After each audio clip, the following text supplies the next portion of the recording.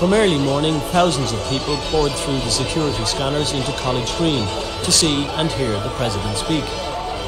Anyone looking for souvenir flags? The spectacle had all the trappings and atmosphere of a football match or a rock concert, though not everyone was interested.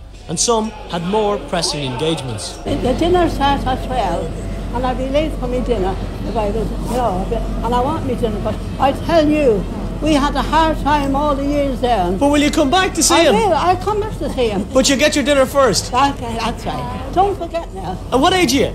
I'm 92 years of age and 2 months. Security was predictably tight. The American Secret Service are not known for their sense of humour, using their sleeves to communicate, while the Gardaí had to do with walkie-talkies.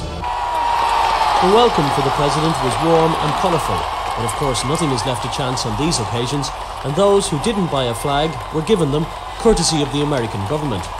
But it was only after the formalities that the true warmth of the Clintons became clear, and the heartfelt welcome of the Irish became evident.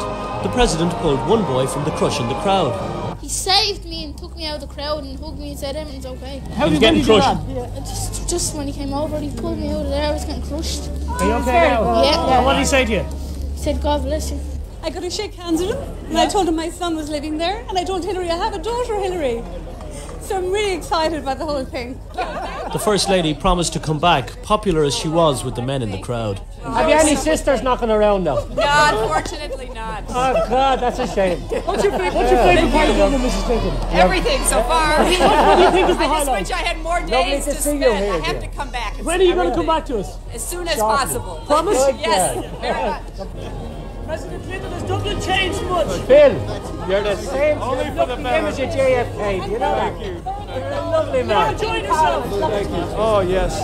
It's 17 years since President Clinton was last in Ireland, but today he promised to come back again, if only to play golf in Ballybunion. Young fella too, be Jamie.